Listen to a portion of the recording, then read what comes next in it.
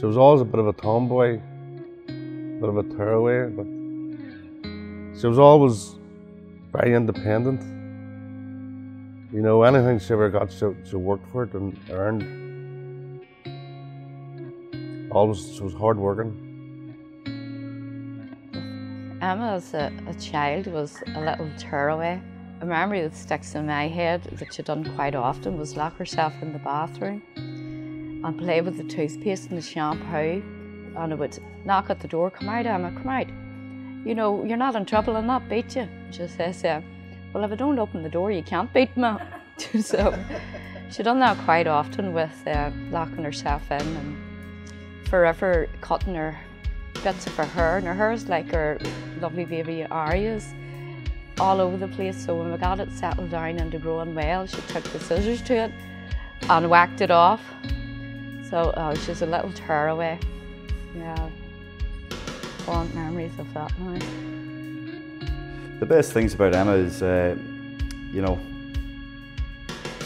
bubbly, brilliant personality, very kind, and most of all, she's a brilliant mother. I made the first move, but it didn't take that much persuading.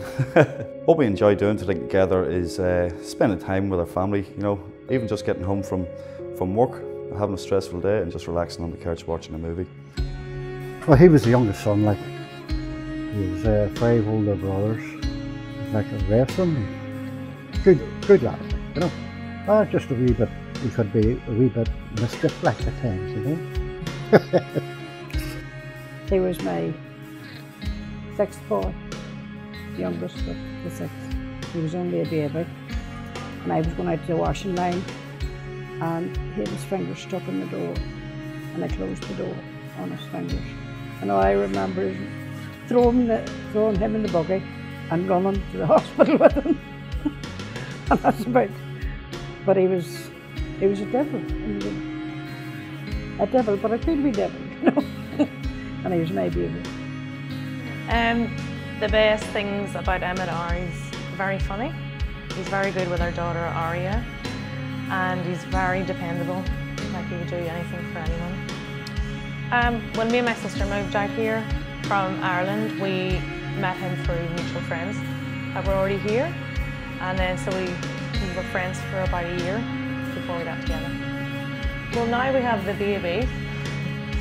We enjoy anything where we can get a babysitter, like going out to dinner, relaxing.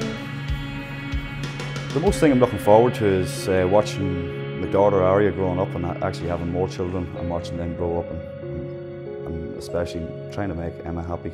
She's a great girl. I think I want to have about 4 kids maybe. Well, Emmet would love about 7, but I think 3 would be plenty for me. It depends on the situation who wears the trousers, but I think I probably do. It's me. She's a lovely girl, Emma. We couldn't have done any better, you know, by choosing her to do as well. She's a great girl. She's from my hometown, small world, a very, very nice girl. Lovely girl. We heard all this singing, 9 o'clock in the morning. Up the ladder I will row. That's no joke, that's no joke. Absolutely steaming at that time in the morning for all the neighbours to hear. Oh, he was crack now. But now I've got to know him and he's a really sound lad. Like, you know, I'll be proud of him tomorrow. The first time I met Emmet, we had a few beers and he ended up pushing a pavlova into my face, which he was quite boisterous, but I thought it was funny, and he was a really nice guy, and I could tell that from the first time I ever met him. I think the best advice would be to not take each other for granted, and it should be okay then.